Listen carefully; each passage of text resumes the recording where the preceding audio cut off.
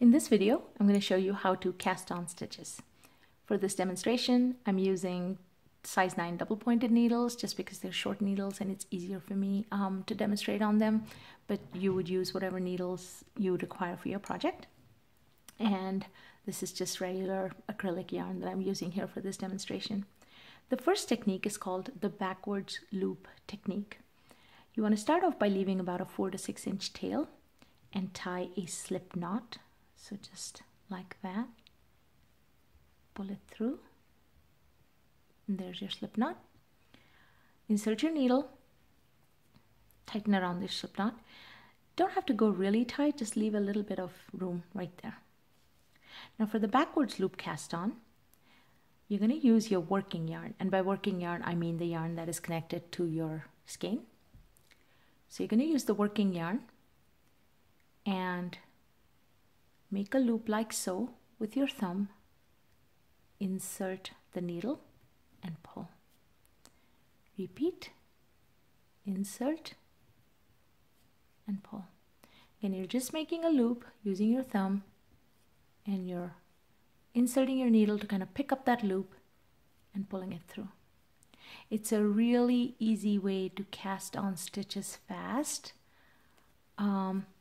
One thing, sort of a con for these stitches, is that they don't give you a very pretty edge at the end. It's kind of a simple edge, and they're not as sturdy. As in when you start knitting, it may be easy. If you drop a stitch, then it's kind of harder to pick it up. So it's an easy cast on to try on as your first cast on, but know that there are a couple disadvantages to this cast on. The advantage is that it's really fast. Now the next cast on is called the knitted cast on, and for the knitted cast on you will need both your knitting needles, and again you start with a slip knot, leaving a 4 to 6 inch tail,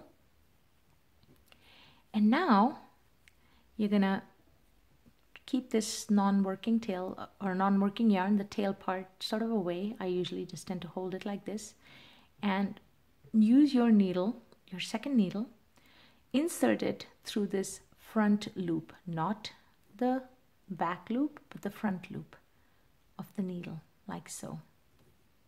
Okay?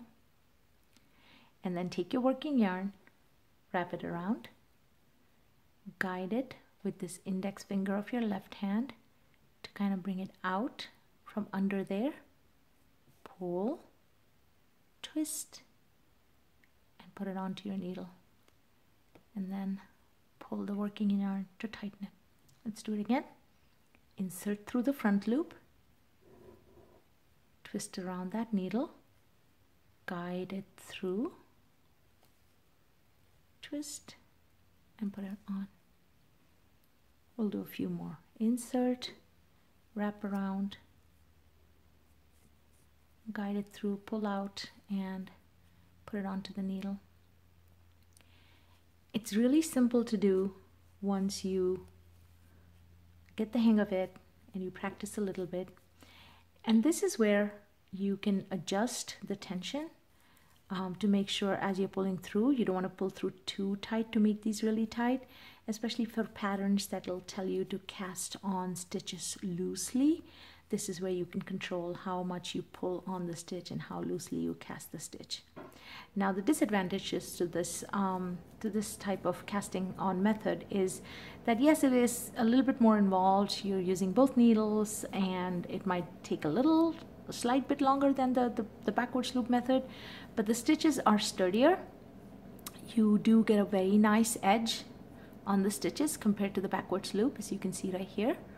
And when you drop a stitch, it's a little bit more easier to pick up than the backwards loop method. So those are the two common cast-on methods. And I shouldn't say common because some people may use different methods. And there is another very popular method called long tail cast-on, which I have demonstrated in a different video, and I've provided a link here. So whichever cast-on method suits you, go with that. Some might suit well for one pattern and some might suit well for another pattern. So pick the one you like and just go with it. Happy knitting!